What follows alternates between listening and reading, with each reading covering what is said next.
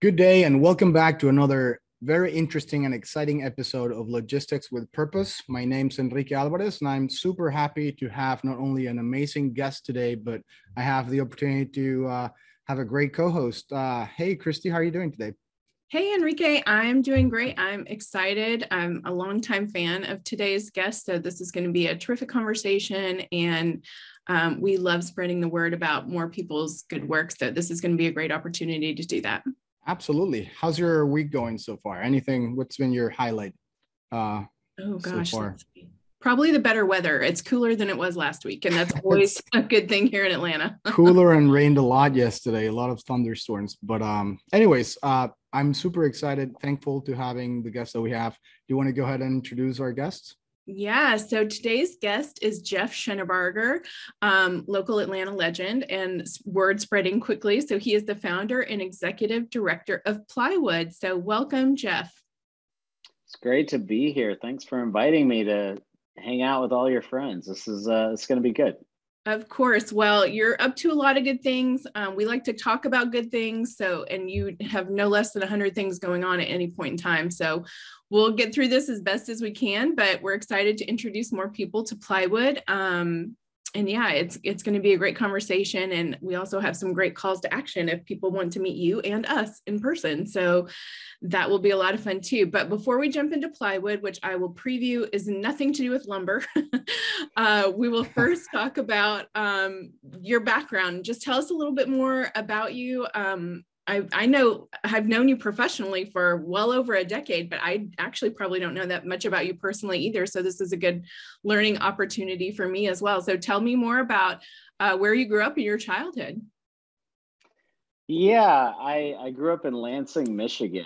And so I'm not from the South. I've been in the South now for, I guess, 18 years, but apparently I'm not Southern still. It doesn't matter how long I'm here. My kids are Southern, but I'm not Southern. And yeah, I grew up, my dad was a pastor. I spent a lot of time at our church, but one of the unique stories, I remember growing up and I always had ideas. My parents encouraged my ideas, even though they were crazy. And I think it definitely transpired into who I am today because I gained the courage to try stuff. And I remember when I was in elementary school, maybe third or fourth grade, and I met this guy named, I think his name was Kevin Rose. I was thinking about that this morning. Kevin Rose, and he loved to build things, and he would build all kinds of things like furniture and stuff like that. And I was talking to him one day and I'm like learning about what he's doing. And instantly I remember getting an idea really early on. And I was like, you build things. I have a lemonade stand. What if you built me like the most epic lemonade stand? He's like, what are you talking about? And he's like, I went and got a piece of paper and drew this like literally epic lemonade stand. It was all made out of wood. It had a roof on it. This roof that came down. It had wood shingles on it. Wow. And it had casters on the bottom, so I could roll it in and out of our garage. And I drew it all out. And he's like, "Let's do it." And I remember, so I had the most epic lemonade stand in fourth grade, and it was just like I think early on I had these ideas and people that were willing to go after it with me, and that's part of probably how I became who I am today, honestly. And early on. Were you able to charge premium prices for that lemonade is the question. Well, I lead a nonprofit now. I think I had that mindset back then too. Jeff, did you get all this? Still $1 a cup, I think, is what I charged. Yeah. Did you get all this probably from someone in your family, maybe your parents? I mean, where do you see yourself kind of getting all this? It seems like you're good with people, right? You connect with people easily, and you can build relationships quite easily as well. So where do you think you get this from? Yeah, I mean, the relational side is definitely from my dad. He he would meet people at church on a Sunday morning. My mom used to make a roast beef every Sunday morning. She'd stick it in the oven before church, and And based on how many people my dad would invite home to have lunch with us, we would cut it either, smaller pieces or bigger pieces. And so there was just always people around us, and had to quickly learn how to make relationships. That's always been part of my life. But I will say, the business mind that I have, the creative mind, definitely, I learned a lot of that from my brother-in-law. His name's Mike Morin, who lives outside of Grand Rapids now. And he definitely taught me a lot around the marketing and creative side of things, how to look at businesses and how it works and how does it sustain. And he would bring up these ideas with me. I remember just doing life with him. I had 3 older sisters. They all got married before I was even in high school. So I spent a lot of time with my brother-in-laws, and he was one that definitely taught me a lot early on, and helped me see how to turn these ideas and make them into sustainable concepts. And so I owe a lot of people in my life to these ideas. Yeah, really fantastic to have that kind of mentorship growing up from both the lemonade stand and your own family. It's amazing. And I know you're also big and you're very public about reflection and self-improvement and introspection. You're a natural introvert. So let's look back a little bit. If you could talk to your young self or your 21-year-old self as you're just getting started in your career, what do you wish that little Jeff had known? Yeah, that's a hard question to answer. I mean, it's funny. I asked that question to other people, and I probably don't want to be asked that question by others. But I think one thing that I've learned over time is that I even talked about this past year in an event I hosted. I feel like when you're leading things, you feel the weight of the work, and there's probably people listening that, whether it's in your job, or maybe it's the weight of your family, or maybe it's I don't know, there's things that happen in life and we take on that responsibility. For me, I tend to, my wife can recognize in me where my shoulders start to rise up because I just start getting stressed and worried, and I used to call it stress, now I call it anxiety, which is probably the right term. And so I think all the things that I get involved in, I feel the responsibility for it to be great. And sometimes that leads to unsustainable life, and sometimes the weight of our work is so heavy, it's not fair to carry that alone. And so I think over time, I have learned, and I'm continually telling myself that the story I tell myself might not be true. The better story is that I can share this with other people, and that it's not all on my shoulders to carry. So I think I wish I would have learned that earlier. I think I would have invited some people along the journey with me in probably a more sustainable way. And what does that look like as you try and live that out? Yeah, well, the truth is, about 2 years ago, so our organization's called Plywood People. We work with startups doing good, and in the midst of the journey that we've been on, I was working on a project to open up as a co-working space that we now call Plywood Place. It's open, it operates. I was fundraising. I was working with architects to design it, working with our team to get it done, arguing with the city around, the code, arguing with the contractor to work faster while still trying to raise the money, while taking a loan out with the bank without all the commitments. It was like everything. The stand was much easier. Yes, everything was happening at once. We were doing our big event that we call Plywood Presents, and I had gotten here early to open up the doors for the people that are going to make coffee that morning. And I found myself, my assistant Kayla, she found me in the green room of the building we were at, and I had a breakdown. I mean, I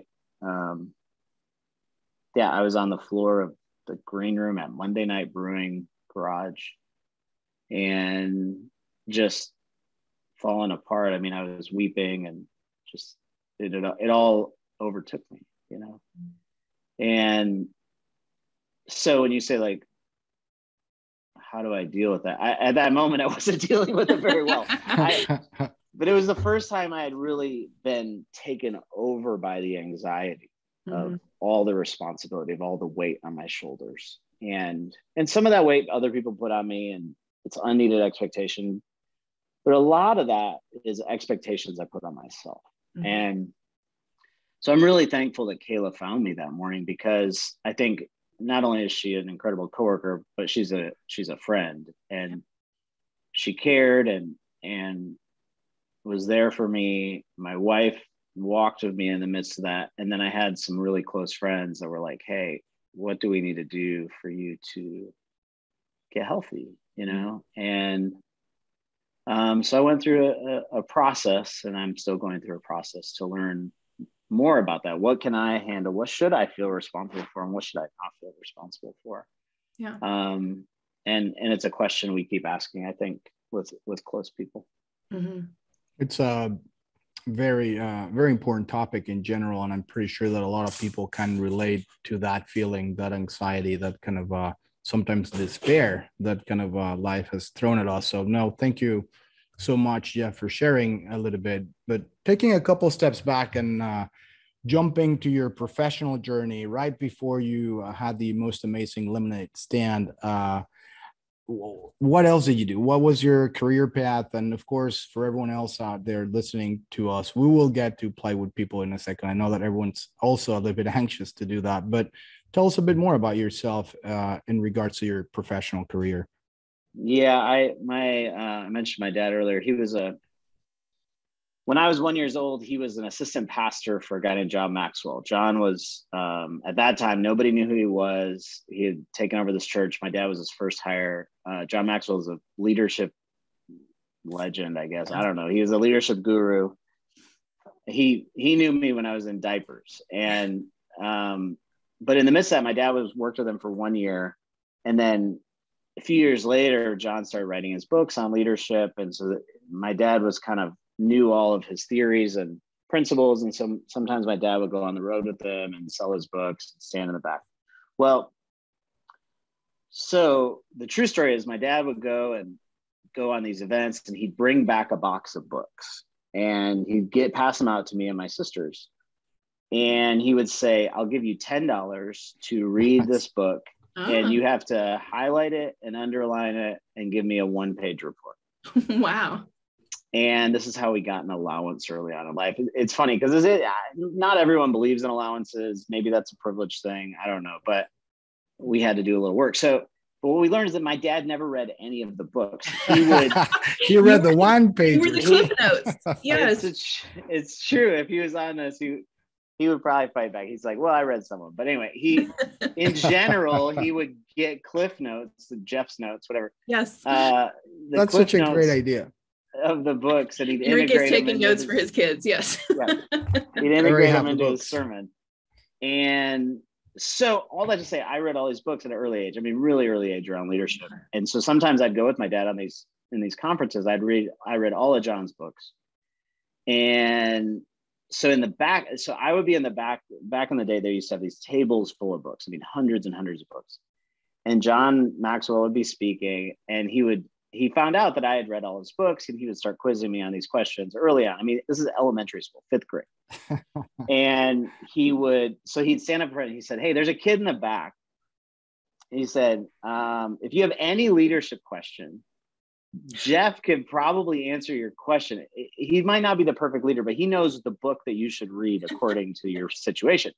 And if you stump him, you'll get the book for free. He'll take a book for free. So he'd say that from the front. This is a true story. Wow. He'd say that from the front of the stage. There'd be 400 or 500 people there.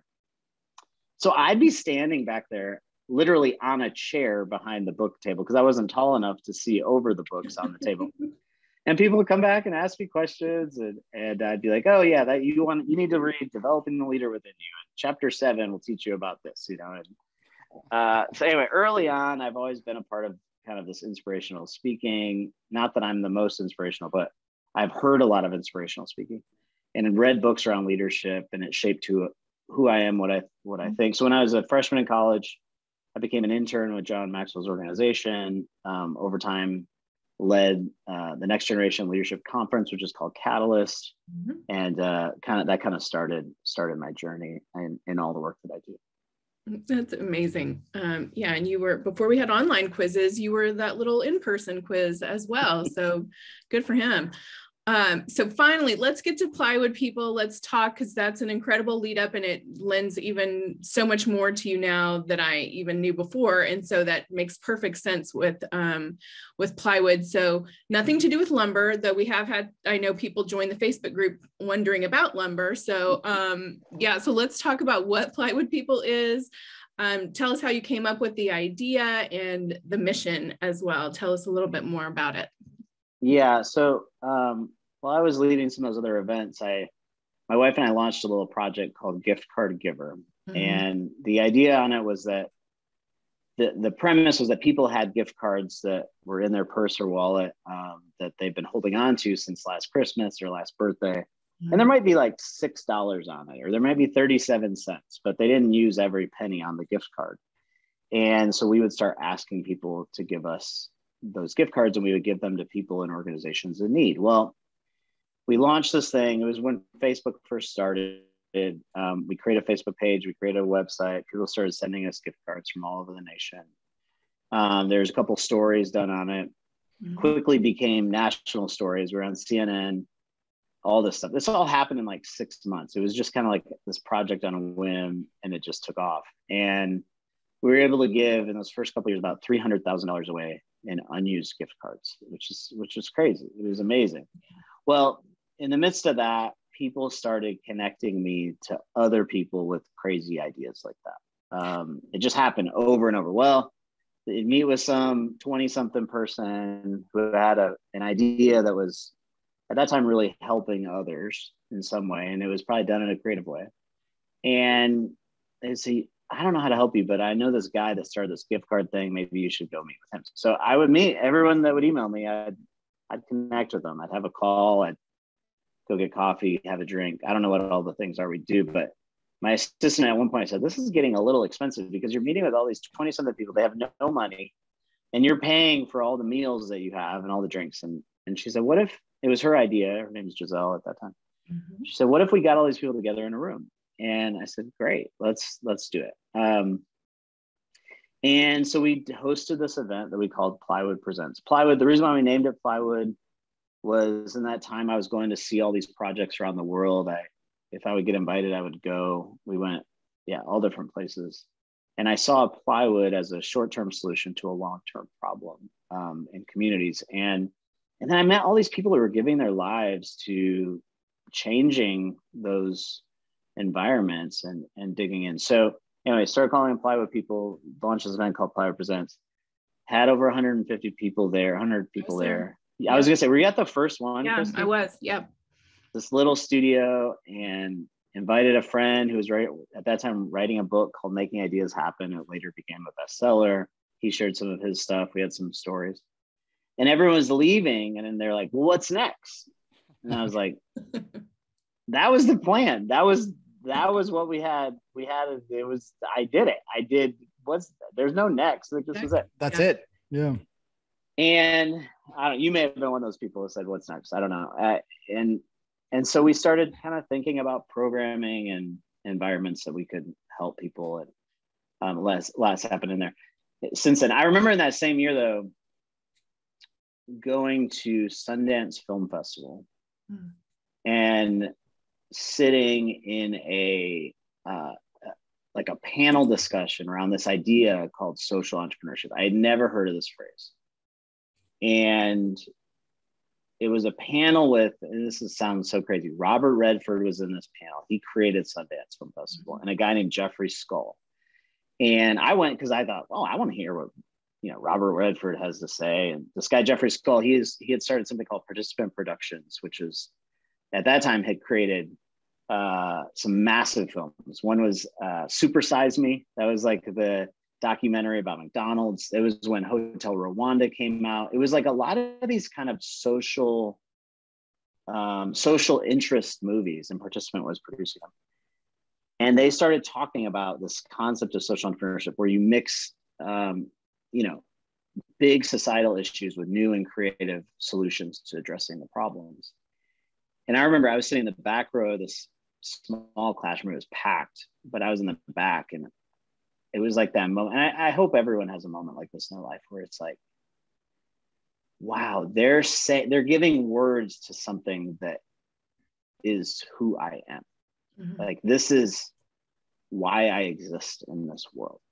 They just gave definition to my purpose. And it's like, people are talking, it's like, it's Robert Redford. They're asking questions about being in some movie or whatever. And I'm in the back and I'm going, whoa, this is it. This is it. And I remember I was like one of the last people to leave the room. I never asked them a question, but I was sitting, I remember my back was against this wall and I was just overwhelmed with the possibility that I could give my life to this. And so that was kind of the start to Plywood. Wow, that's an incredible story as well, and definitely a eureka moment if there's one. We understand that Plywood then has evolved through the years from that very first one meeting to become an amazing organization. Could you tell us a little bit more about what is it that you guys now do? Because I know you have your podcast and you're helping others and you have a place so that startup companies can be there. But so if you could break it down and somewhat simplify it for people that maybe have never heard of you guys, what kind of services, what kind of goals are you pursuing right now? Yeah. So Plywood is a nonprofit in Atlanta that leads a community of startups doing good. We've been around for 13 years, which means I'm getting older. I'm getting much older. We've been able to work with over 1,000 projects. I wish I could say that all of them are sustaining, but when you work with startups, the first idea isn't always the final idea, you know?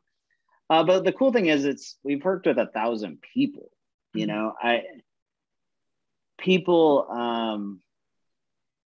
that care at the core. I mean, if there is like a commonality with all the people we've worked with, I think it's people that want more in their life than just making a paycheck, you know?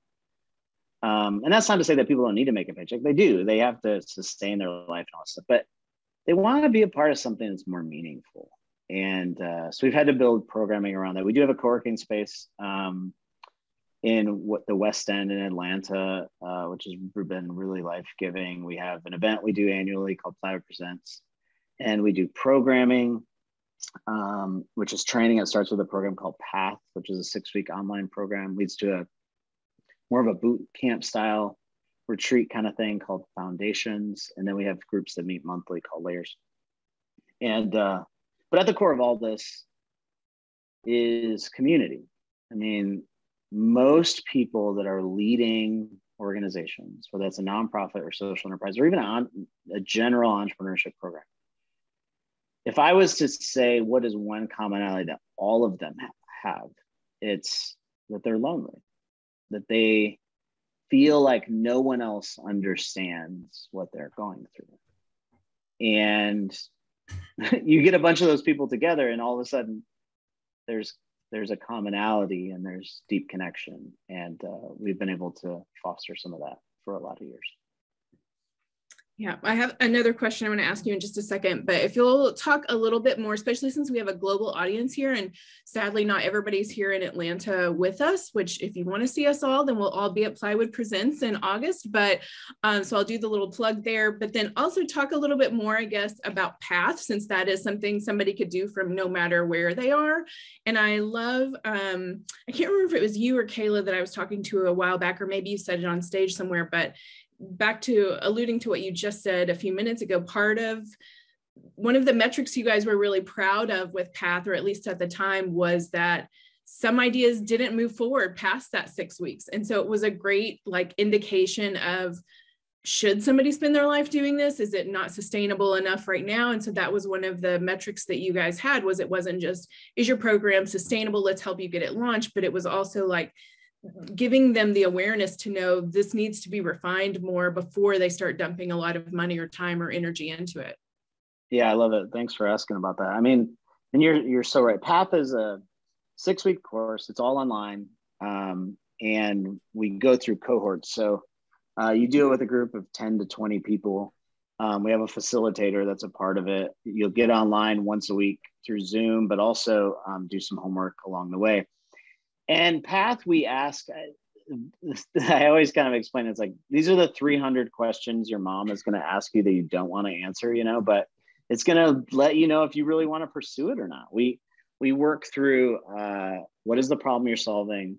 Why are you the person to solve it? Who do you need to attract to the problem? It's questions like that. It's the starting place to launching something. And maybe you've launched it also and you're like, I just got into it and I don't even know why I did this. It might be good to go backwards in time to start to ask some of those questions. I think our next group of cohorts are starting about September 1st. We do it consistently throughout the year. You could tap in from anywhere in the world, and it costs about $150. And it's a great starting place. Some people don't finish it, and usually it's because they got into it and they're like, I don't really want to give that much work to this project. And for us, that's success. There is thousands and thousands and thousands of nonprofit organizations that live in this world that are competing for donor money, which is a weird thing to say. Mm-hmm. We don't just need another one. We need ones that are going to sustain, that people are going to give their life to pursue, or they're going to work really hard to make it happen. And so these are programs that can kind of get you going and help you realize, like, is this something that I'd rather you invest $150 and decide not to do it, right, than go and give up 6 months later, So that's a program we have. Additionally, if you're anywhere in the world, we have 2 podcasts that we host. That's all free content. One is called the Plywood Podcast, a bunch of free, awesome stuff in there. And then the other is one that I do with my wife, which, listen, if you listen to this other podcast, it's called Love or Work. I can explain further around this, but it's around relationships. And we ask the question, is it possible to change the world, stay in love, and raise a healthy family? It's a question my wife and I have been wrestling with for years.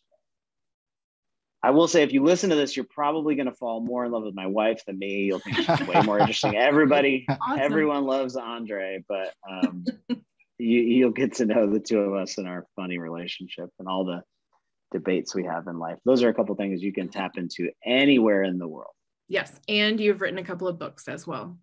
Yeah. Which are also great. Well, you talked about that you've supported almost 1,000 startups. And I remember, like, years ago on the stage, that was the grand vision. Let's support 1,000. And so now you've, surpassed that already. So, and I think we've hit on it in a few ways, but in your mind, what is it that continues to set Plywood People apart from other nonprofits that are helping people get their, maybe incubators or accelerators, trying to get their ideas off the ground? And let's also look forward. What are some of the things you have on the horizon? That's a good question. It's funny. You talk about 1,000 this, or you can list the projects we do. It's fine. I mean, that's what donors probably want to hear. That's the big numbers. But for me, I keep going because, like, I get to interact with real people. Mm-hmm. I think, like, if I only thought about it in quantities and numbers, I would have lost complete track of why I do what I do. I mean, but I come into my office and I interact with Rayani and Terrence and Archie and real people, mm-hmm. That are, like, hustling every day. And so I think that's why I do this work. I think it's important that it's easy to lose track of why you got into this, mm-hmm. in the midst of sustaining it. I think back when I first heard Robert Redford talk about social entrepreneurship, nobody else was talking about this. This was like a topic that was like, what? Huh? What do you mean? You can combine service and for-profit and nonprofit in the middle? How does that even work from a tax standpoint? There's all these questions people have. Well, years later, more than a decade later, now it's like commonality, and incubators are happening, accelerators are happening, all these things. You ask, like, what's different about us? I think all those things are really good. I think there's people pursuing it and doing awesome stuff. Very few of them have been around as long as we have. Mm-hmm. There's something really amazing about longevity. especially in the startup space, like most people are trying to get in and out quick. We've been at this for a long time. We're not going anywhere. And that's, you know, and that this is no matter what industry you're in, you'll always see something new emerging, and you're like, maybe that thing is better. But what's interesting is there's something that happens when you've been a part of it for a long time. You see things that other people don't see. You're not enamored by just the new thing. And I love new stuff. I love it. Get so excited when there's a new press conference about Tesla or Apple or whatever. I don't have a Tesla. That would be awesome. But you know, I get excited. I love new ideas. But what I think one thing I've learned over many years is like, just because something new exists, it doesn't mean that it's actually better, you know? And so I think what sets us apart is we've been around for a long time. Yeah.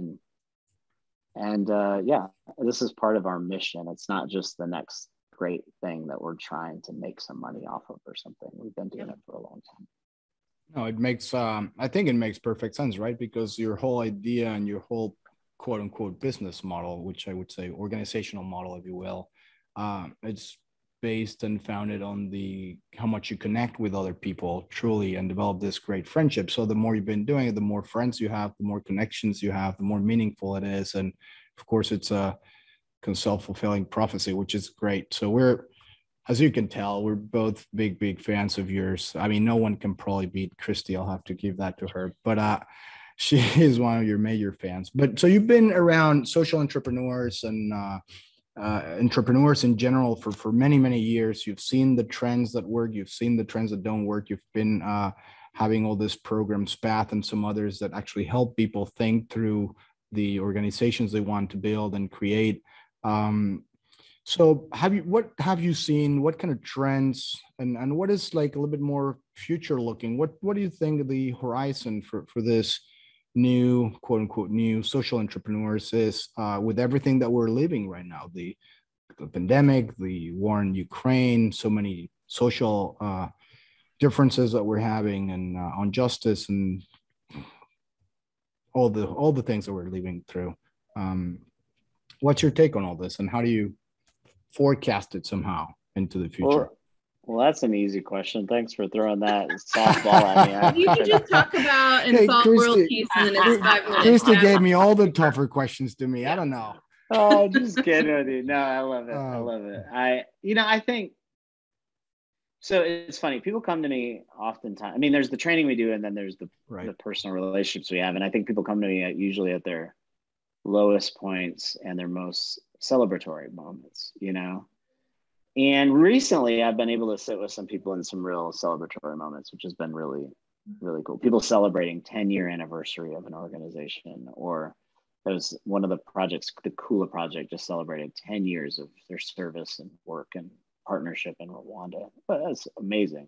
Yeah.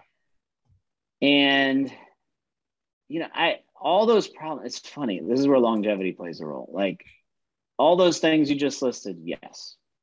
It's been a really hard few years. And guess what? Like based on how things are going the last few years, it's like, there's going to be something else that's next. You know, there's going to be another catastrophe. And actually, you know what? That is not new. These things there's been problems happening for decades, years, decades, hundreds of years. But in recent years, we've had access to the information way quicker, right? Like these things were all happening in the world, but it took some crazy documentary for us to hear about it years after it was happening. Now we know instantaneously, which is good and bad. I mean, I think the thing that is transpiring a lot is that people are gaining a little bit of sense of apathy and a big sense of anxiousness. You know, that just the worry that emerges is exponentially greater because they're hearing about it more and more and more with every news cycle. And the news cycle prioritizes things that are problems that causes reaction, right? And so based on the amount of reaction, it transpires. The positive in this is like things are starting to change. You know, I think I think there's some social issues specifically in America that has had exponential progress in the last 2 years.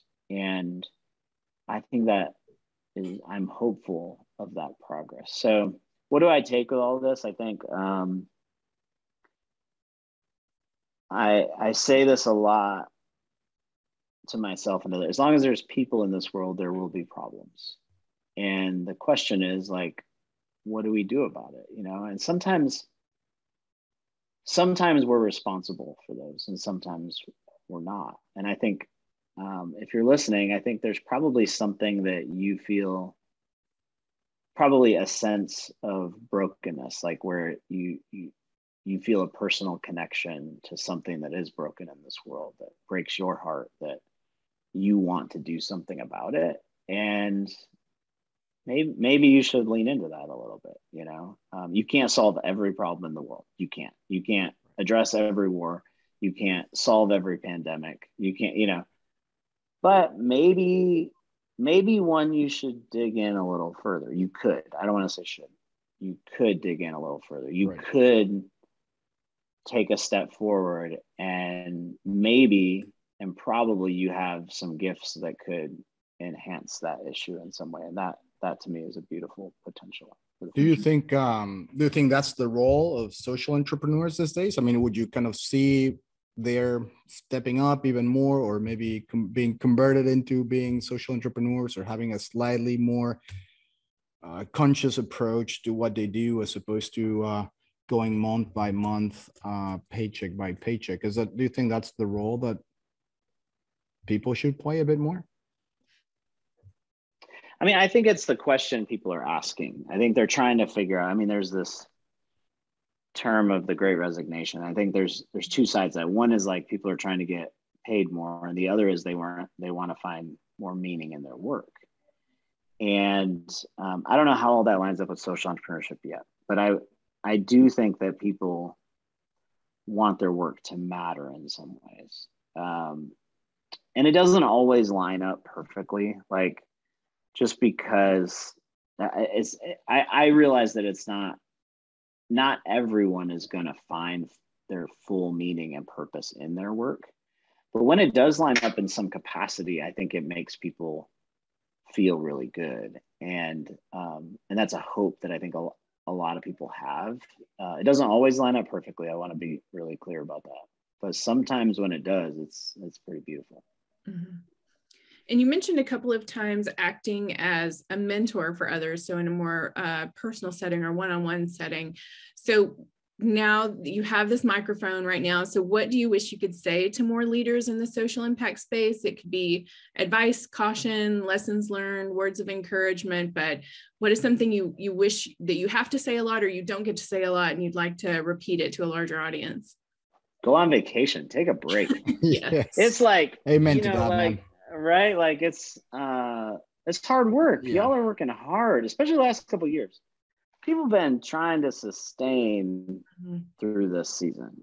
And whether that's the combination of virtual school and their work and whatever, all the things combined, it's like, take a break. Like, when you take that break, when you step away, it's amazing how it refuels you. Mm-hmm. And then you can keep going again. And what happens on those vacations is, if you have a partner, you tend to connect more with that partner. It's good for your marriage or relationship. Your kids see your eyes more than they see your phone.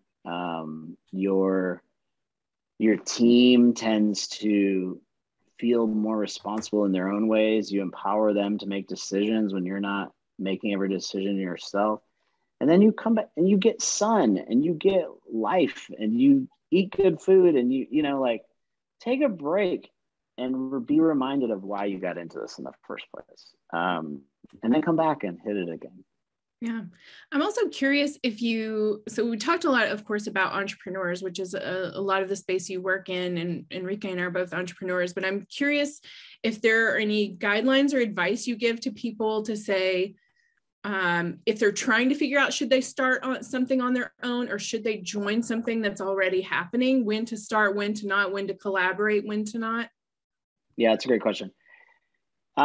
This is a complicated one because, you know, I wish I could give you a secret sauce of Right. which projects really take off and which ones don't. But I don't have the secret sauce. I don't know the magic. I don't know what ones work and what ones don't. But and I will say I have a story one time of a guy that asked me my opinion. He gave me this idea and he asked my opinion of whether he should do it. He was like a complete stranger after I spoke in an event one time, and I quickly said, I don't know. I wouldn't invest in it. I said something like smart aleck comment like that. And 2 years later, and he didn't do it. And then 2 years later, like there was another business that started, which was his same idea.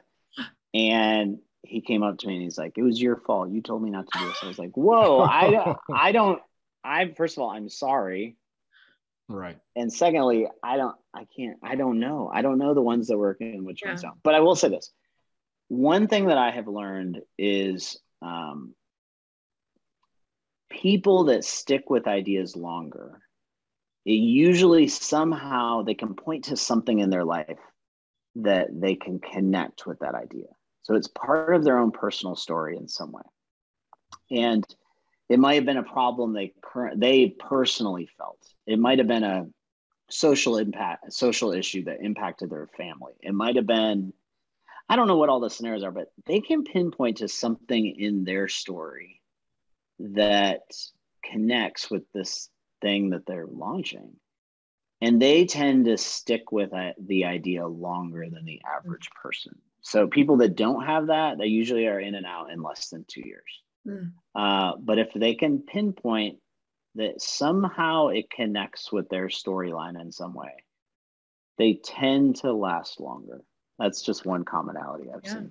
Makes sense. No, that definitely makes sense. And you've been giving us a lot of really good advice throughout this interview, and so thank you for that again. Jeff, if you could maybe for the younger people that are following us and for the younger people that are listening, if you could maybe summarize it in maybe top 3 bullet point categories or characteristics that someone should have or should aspire to have a sustainable lifestyle and be successful in things that you've been mentioning, like, hey, take a break, do this, do that. I mean, what do you think like the top 3 things should be for someone that might be feeling anxiety and wants to just be better at just having a healthier lifestyle altogether? Yeah.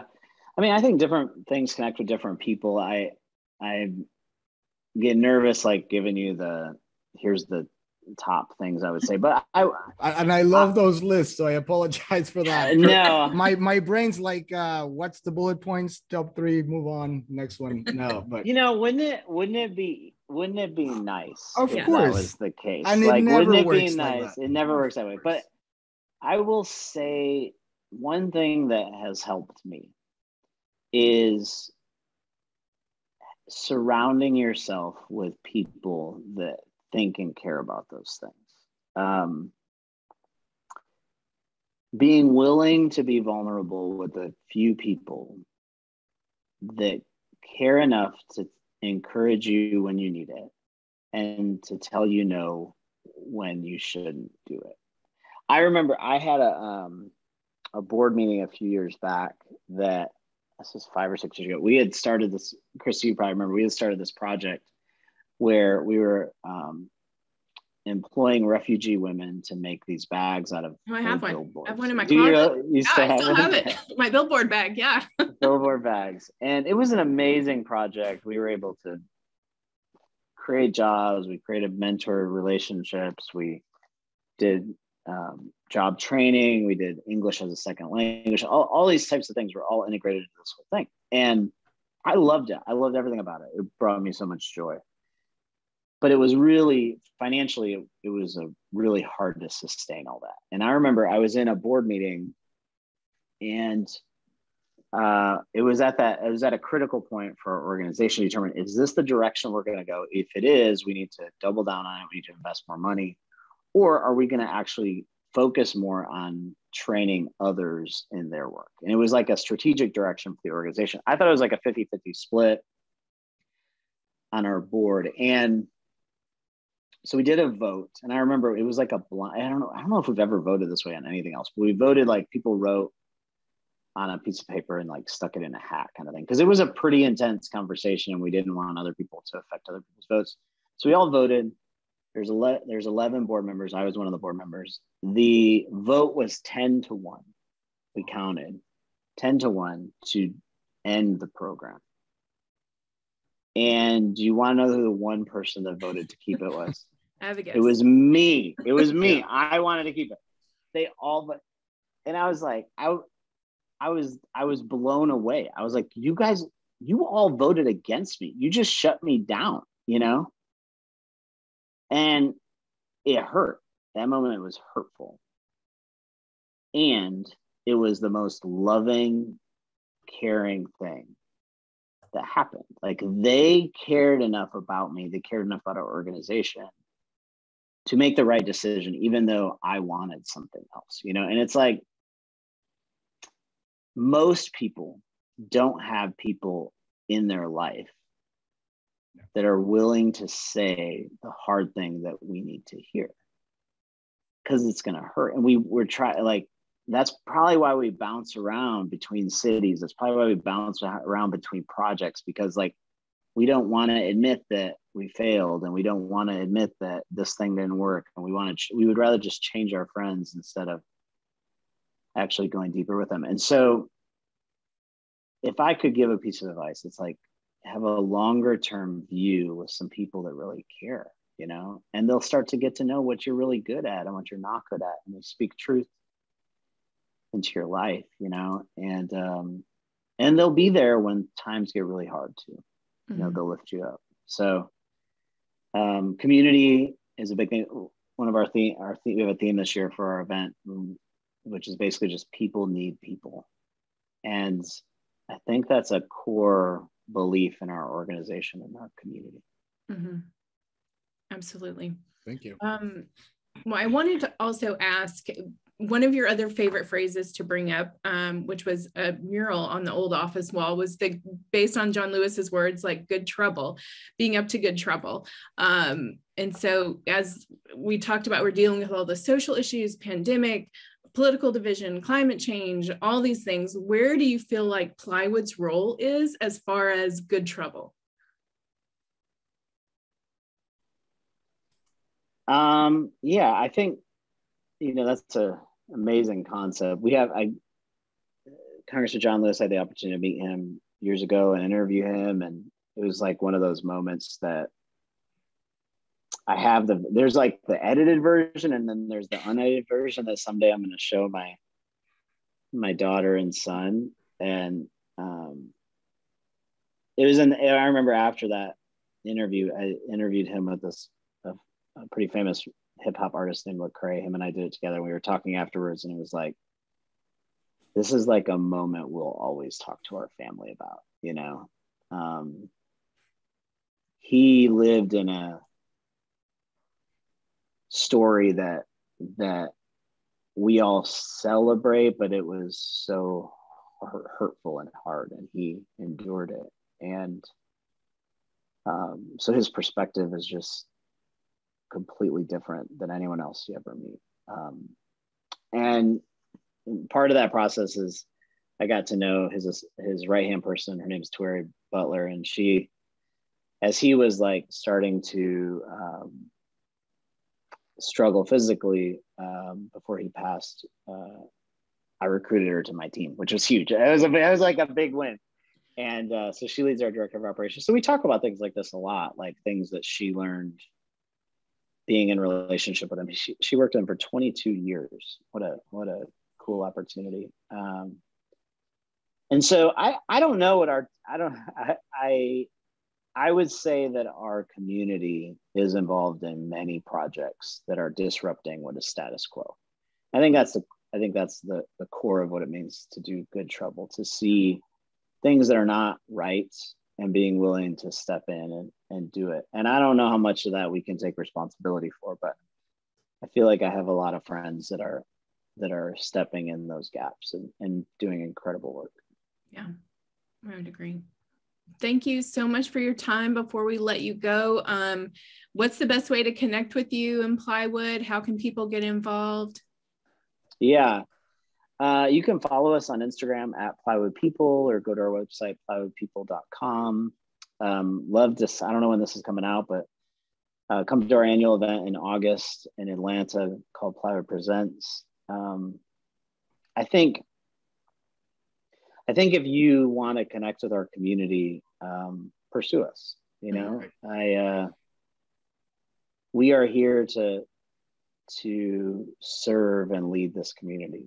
And I think if some of the things we talked about today resonate with you, you'll find a whole bunch of other people that you'll be like, I want to be their friend, you know? Yeah. And so I think that's the core of who we are, what we do.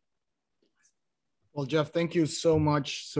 I actually had the pleasure to attend last event for the first time, and I can totally relate to what you said, that there's so many good people that kind of feel deep inside connected in certain ways, and they just don't realize it, or at least that's what happened to me during those kind of couple of days. You really feel that connection, and you're like, well, oh, I'm not crazy. Other people think this way too. And so I'll just say that if you're in Atlanta, or you actually want to travel to Atlanta for this, is definitely worthwhile.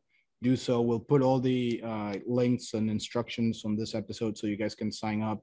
And as you said, if they want to join, the more good people that Plywood events and the community has, the better it will be for the world. So, Jeff, thanks again. And for everyone out there listening to this new episode of Logistics with Purpose, please don't forget to subscribe. Thank you so much. Kristi, thank you so much. Thank you. Absolutely. Thanks for your time, Jeff. Have a good day. Great to be here. Thank you.